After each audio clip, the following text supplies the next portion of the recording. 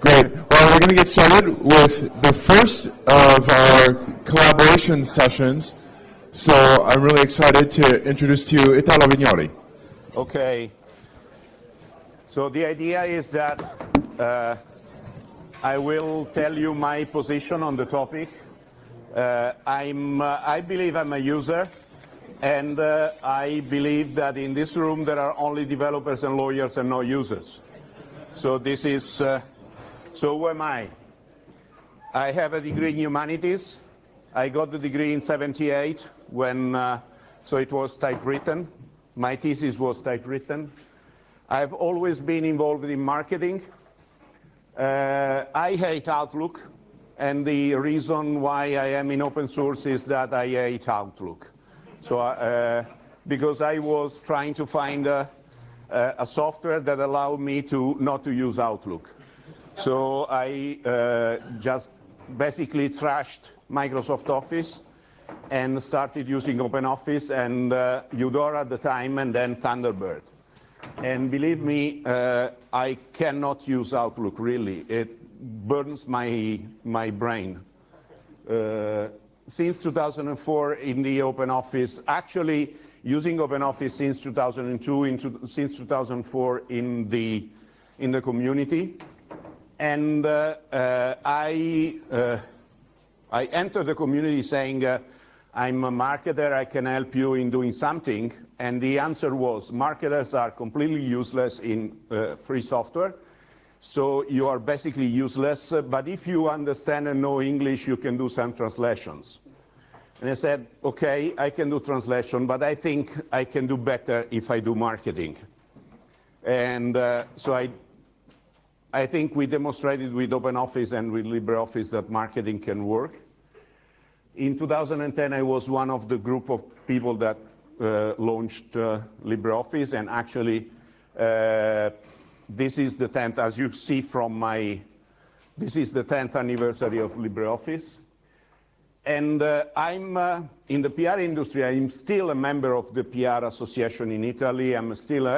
I'm considered a geek. So they say, oh, you understand technology perfectly. And developers considers me an idiot in technology. So I basically don't know who I am. And this is how, you know, my main issues. So the first number, user starts counting from 1, not from 0. And when I said freedom number 0, and I said freedom number 0 it's not. For me, 0 is no value. So freedom number 0 for a normal user is no freedom, no value, sorry. I've talked with many users, and when you say freedom number 1, they say, oh, I understand. So freedom number 1 is the first one, is very impossible. So shift 1 in terms of numbering if you want to talk with users.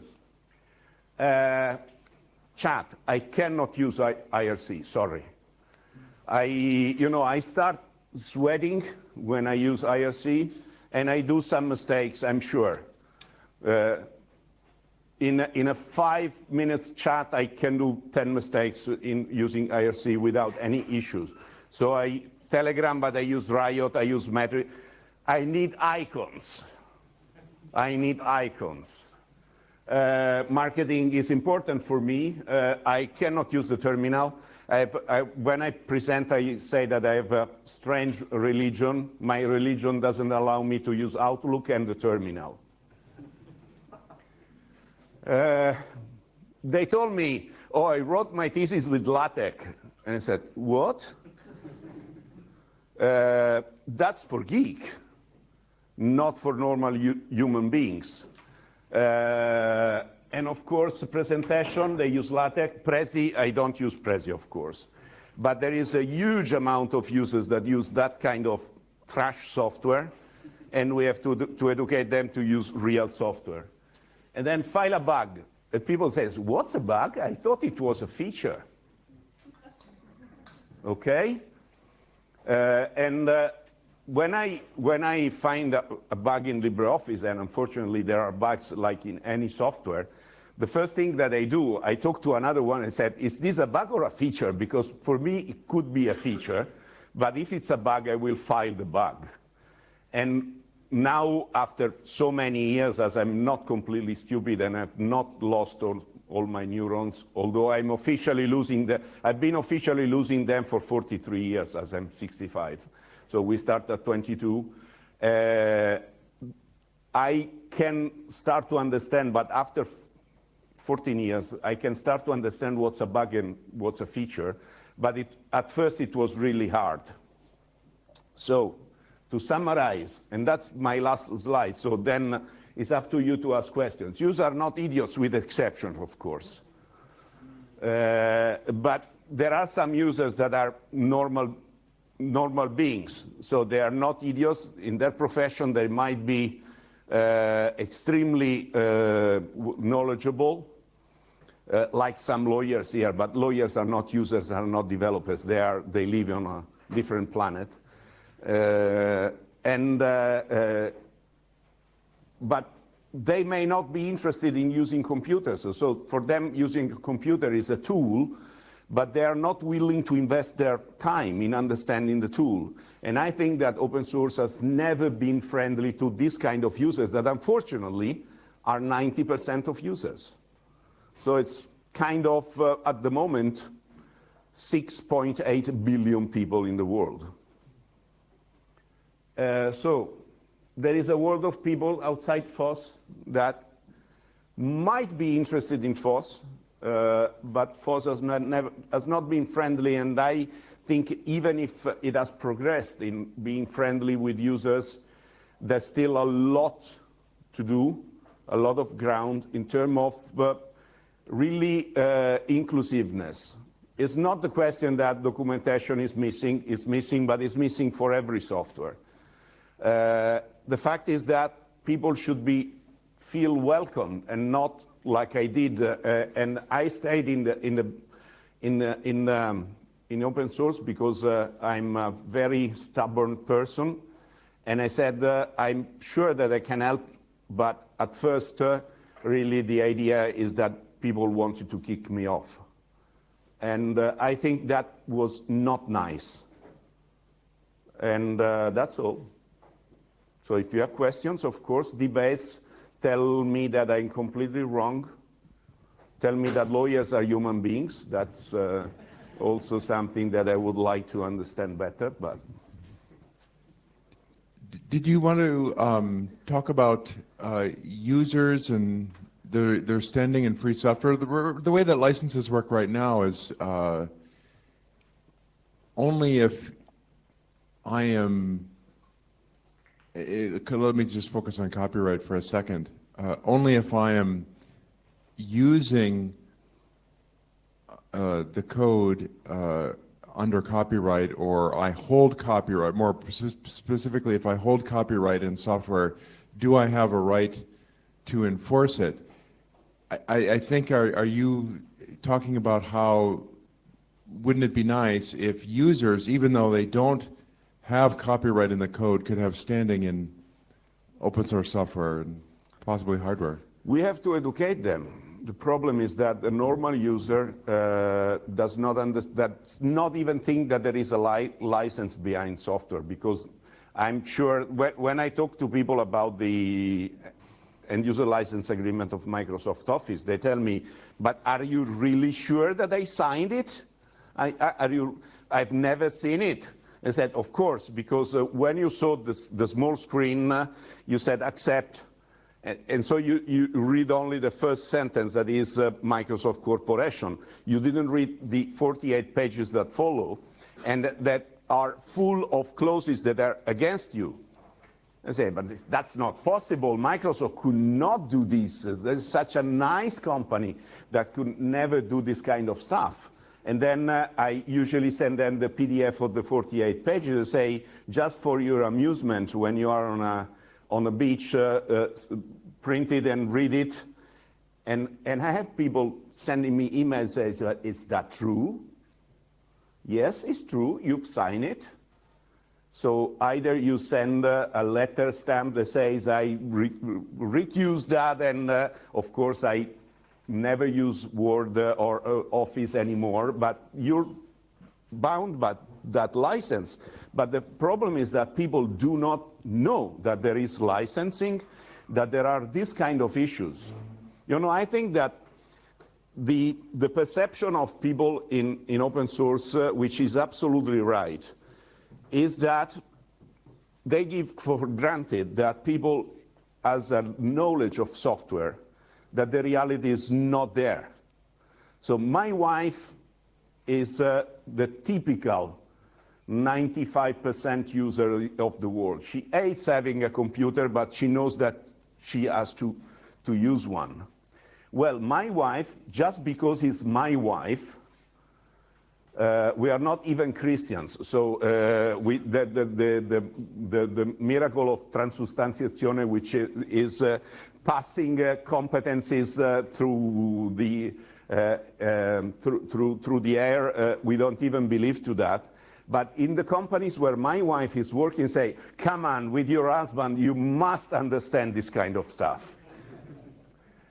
And now she starts to understand that there are licenses, that there are legal constraints, that there are technical constraints, but it's after being my wife for now 35 years and listening me talking about technology for all that time. And I can tell you that, although of course it's my wife, but my wife is a smart lady. Is not, and so let's say that she's in the top 5% of smart people. You have 95% which is less smart and would never understand that there is a license associated. So I think to get the users in open source, we should give for granted less things, help them to understand that software is based on licenses, of course, I'm not, but it's like having a nice piece of software is like having La Gioconda of Leonardo in terms of rights of the author.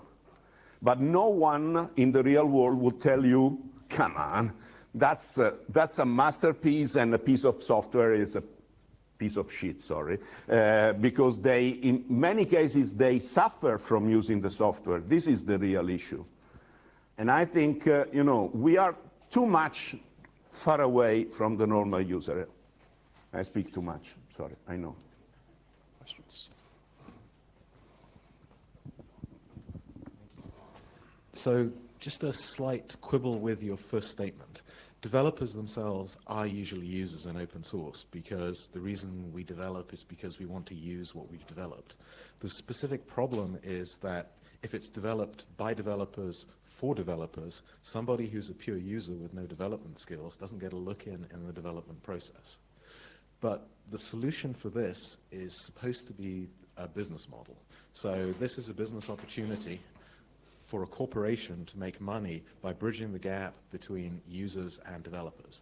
Now, I know it's popular to diss Mark Shuttleworth, but his vision for the Unity desktop in Canonical was pretty brilliant. It was basically, I will represent the needs, I will canvas users, do all the stuff, translate all of the impedance mismatches, and employ teams of developers to represent those users' views as code, and we will build something that users want to do.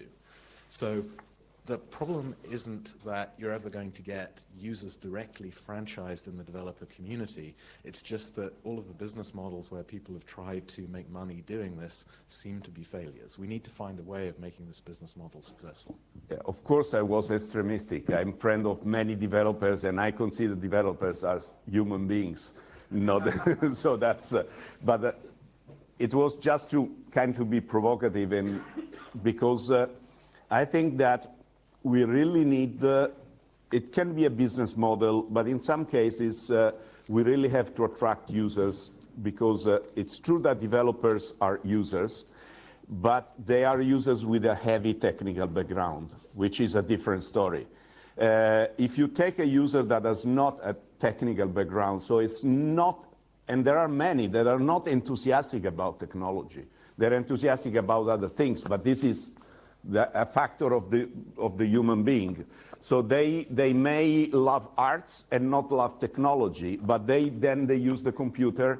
And the fact is that the proprietary world has been better in some senses in attracting these users, in some cases with heavy ethical issues behind it. But the reality is that some proprietary company looks more friendly to users than the free open source environment. And I don't like it because I've been in my life, I've been a consultant to many because I've started doing PR and marketing professionally in '81. So from '81 to 2002, I've been a consultant to most proprietary companies. I've worked for Apple for 19 years as a consultant, for Adobe. So I know very well what these companies are doing, and in some cases they are really more friendly. There is a lot more enthusiasm in attracting users.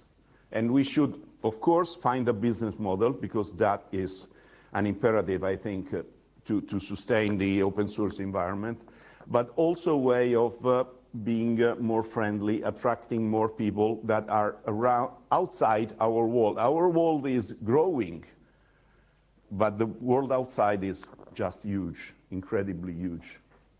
There was a question there. Patrick want to hit me from behind.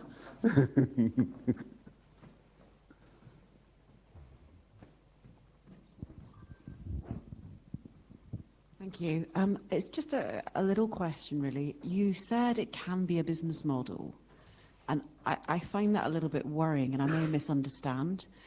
I think there's a lot of confusion around free and open source software, and a lot of it comes from that very statement, it can be a business model. And I think it's something maybe, if you don't mind, we could clarify, because I think what we're saying is that there are business models around open source, but open source or free software of itself is not a business model, right? Or am I misunderstanding? Not sure, but the gentleman was talking about the business model that closes the gap between users and developers, and was making Unity as the example. Of course, business model are around open source, and not open source is not a business model. But the reality is that we are talking about people that do not even know that there is an open source environment and business model associated. So the education gap is huge. And unfortunately, it's an education gap. And in the schools, it's terribly bad, because at least I know Italian schools because I'm based in Italy, and I talk to many schools in Italy and university as well. But I think that the situation is similar everywhere. The fact that in the schools there's no education at all about proper education at all about technology. There is about tools, but that is not about technology. Showing people how to make a presentation doesn't mean that you are teaching him to understand technology. That's the next step. I was just wondering, you mentioned that we need to get more users involved in actually using some of these tools, such as LibreOffice or... Not just open source software. Of course, I'm a LibreOffice founder, and I'm keen about LibreOffice, but don't consider me as a representative of LibreOffice in this case. It's just open source. Okay, so like in scenario, why would you believe that? Why do you think that in schools and government institutions and various different types of offices that may be public sector, that we don't actually see operating systems being used of a Linux nature, and also applications, just as an example, LibreOffice or any other one, being used by those particular users? Okay, so my personal opinion is that unfortunately today, there's Patrick there that wants desperately to ask me a question, Richard. So that's, I think that, and this is a personal vision, and it's based on my experience, unfortunately, the political world is driven by lobby in an increasing way all over the world, not just in Europe, not just in the States. If you think that here in Brussels, there are 3 official lobbyists for each member of the parliament. That's an imbalance, and they are not working for open source software. They are working for the other world. I cannot see what you're... okay, it's a little bit far away. So you started off by identifying sort of 2 communities, the developer community and user community, and they appeared to be individuals, so individuals within those communities. And then so I guess I'm wondering around the messaging that we give and the different communities, because advocacy for adoption could be specific to those groups, or often it's seen geared toward corporations, governments, as the previous question was, and that's a different community. So I guess I'm wondering around messaging, and that the messaging that we might use to advocate for adoption among individuals is different than what we would present to governments or businesses. I don't think the average, in my opinion, my friends, families, colleagues probably aren't going to concerned as much around open source being increasing the pace of development or driving innovation or reducing total cost of ownership or all of those other things that we traditionally cite to get adoptions within companies.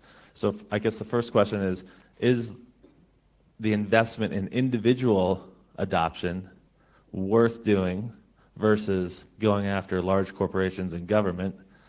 And if those are both equal in what we should be doing, shouldn't we be developing different messages for those different constituencies? Of course, yeah. I mean, the answer is, of course, yes. The environment that we have around us is a lot more complex than I depicted, but it was just to simplify the story. I think that the basic idea is that we should be more welcoming and more helpful to external publics, to help them in first understand what open source is, because I think the big gap is that they don't have a real idea of what open source means. And the first question is, and this is a question that you get in all Latin countries, if it's free, it must be buggy or there is a trick behind it. And of course we know that it's not the reality, but that's unfortunately might be the perception, and we have to fight this kind of perceptions. And of course then we have politicians and we have lobbyists and we have organizations that are more complex to tackle. Hi. So my impression is, and I'm curious if you agree with this, that the public has been starting to realize all the things they've been agreeing to in these license agreements, with a lot of recent news coverage about the large tech companies. I'm wondering if you think there's an opportunity there just for us to, and I don't know how exactly, but to take advantage of that and just tell people, like, hey, we exist, we make all these things that you don't have to agree to all these crazy license agreements to use. Of course, the more there is debate around open source, the better it is for open source in a sense. But on the other hand, some of the debates that we have seen over the last couple of years are not entirely positive, because they are representative of a huge friction inside open source that the reality is probably not there, is a friction of some companies versus open source. At least this is my personal opinion. And of course, but I think we should do more outreach ourselves, and do outreach not being prepared to have people that do not understand at first what we are telling them, and then be patient and start really from the basic, from scratch, and show them that there is high professionalism behind open source as there is behind any other software. But actually, if you look at it in a really good way, there is a lot more professionalism behind open source than behind proprietary software. At least this is my point of view. I know the time is over, but I would like to say one thing. We in Italy, and this is about LibreOffice, but could be about any other open source software. In Italy, we have migrated the Ministry of Defense. So they have 100,000 users, which is not trivial. And we told them, we help you in going through the process. And we, as a kind of nice gesture, we do that for free as volunteers. But you have to follow our training program. And the training program starts with 4 hours about open source software, which is not about how you use Rider, Calc, or Impress, but it's about open source software. And it's usually me doing that. And they said, okay, but we are not interested in the first 4 hours. And we said, okay, if you don't do the first 4 hours, we won't do the other 32. So we started, and I started in a pact. There were over 50 people. Some of them with medals going up from here to there because they wanted to show that they were generals or. And the day when they showed up, they had question mark in their eyes, like we know we have to lose 4 hours with that stupid idiot old Italian.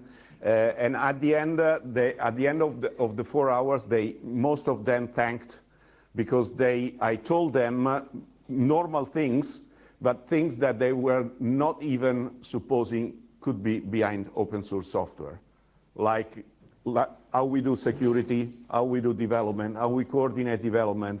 And they thought that we were all ponytail, working in a basement without light at 6 o'clock in the morning, developing or solving the last bug, which is not really the reality. So I think we have really a task of educating people, and I'm over, and I know that I talk too much. Thank you very much, Italo.